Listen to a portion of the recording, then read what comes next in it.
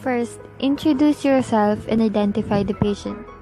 Explain the procedure and get a verbal consent.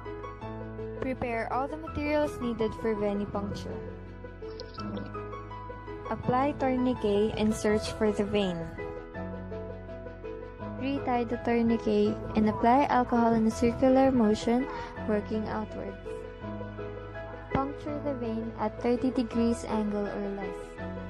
Slowly pull the plunger until the syringe is filled. Untie the tourniquet and slowly withdraw the needle from the puncture site and gently apply pressure using a clean cotton ball.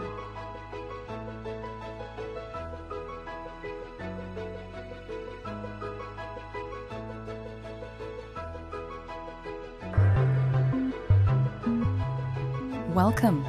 In this video, we will show you how to perform a diagnostic lumbar puncture. The patient needs to be in a seated position bending forward or lying on his or her side. The puncture site lies between L3-L4 or L4-L5. Draw a line between the superior aspect of the iliac crest. This indicates the level of the L4 spinal process. Mark this position with a skin marker or make an impression in the skin. Disinfect in concentric circles with chlorhexidine or iodine. Use lidocaine 1 or 2% for local anesthesia. Inject lidocaine first subcutaneously, then infiltrate the deep layers.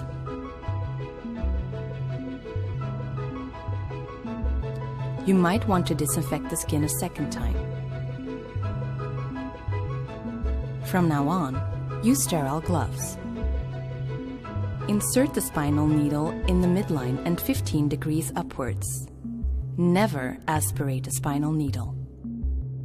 Slowly insert the needle deeper and regularly retract the needle introducer to see if fluid comes out. You might feel a pop while penetrating the dura. Collect it in the recipient. Do not collect more than 4 milliliters of fluid to prevent headaches. Replace the introducer before removing the needle. Leave the patient on a stretcher for several hours to prevent headache and leakage.